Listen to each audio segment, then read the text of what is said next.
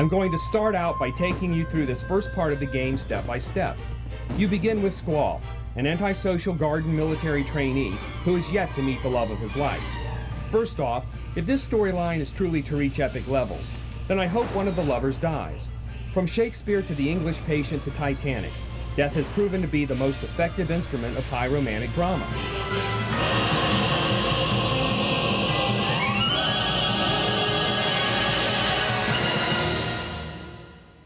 As you can see, the full motion video is impressive, but sometimes the characters feel dead inside. They're too mechanical.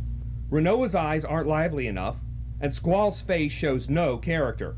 He's over-idealized, and the emptiness he feels inside isn't quite captured in his eyes and facial expressions. Perhaps that will change. If you think Squall looks young, check out Zell, the ultimate geekazoid. Look how he smiles right into the camera. Can you get any cheesier than that? Oh well, when you're in class, go into the tutorial in the study panel on your desk. Here you can download your first two Guardian Forces, or GFs.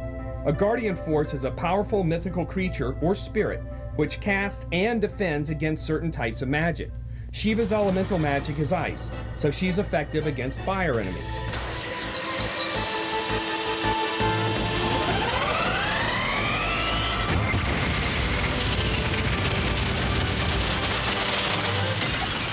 Once you download the GFs, leave the classroom. When you run into Selphie, tell her you don't have the time to give her a tour, and then head in the direction from which she came. Notice the guy on the right. He'll give you 7 magic cards for later use. Take the cards and go down the elevator. On the next floor, keep walking out toward the screen until you find Quistis, your teacher. Talk to her and then leave the irritating music of Balam Garden.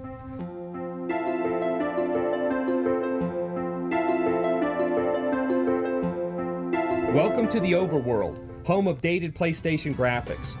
If you look at the ocean and face left, you'll spot a cave behind a small forest area. Go there to fight Ifrit, the fire boss. If you beat him, you can equip him as a GF.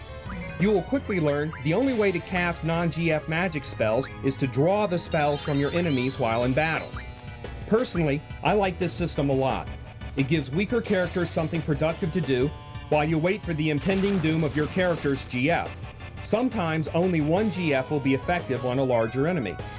In Final Fantasy VIII, once you draw a magic spell, you can either store it or cast it. Therefore, enemies with cure spells can actually help you heal yourself. The junction system is confusing at first, but you should get the hang of it in about 30 minutes. The menu system could be much more organized, especially the sub-menus which are opened by pressing X while on another screen. If you don't read the mandatory in-game tutorials, you'll never know they exist. For every con, there is a pro, however. One con is that the status screen does not show which GFs are equipped. One pro is that item and magic inventory lists are now composed of pages. No more endlessly scrolling item lists.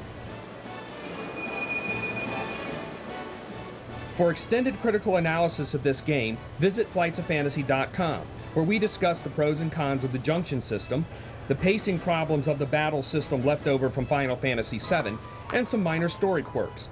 Final Fantasy VIII is a must-buy.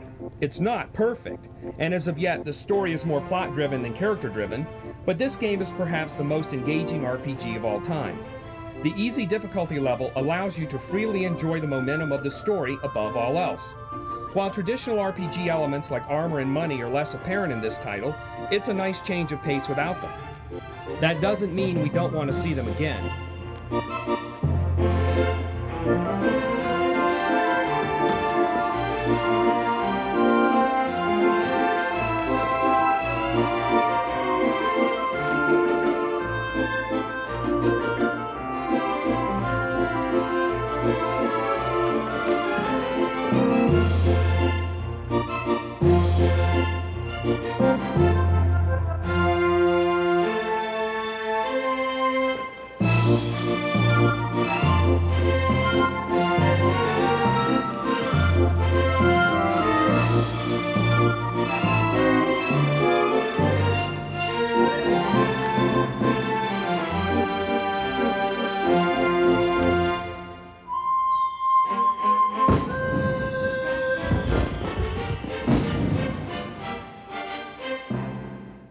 Look for continued coverage of this game soon.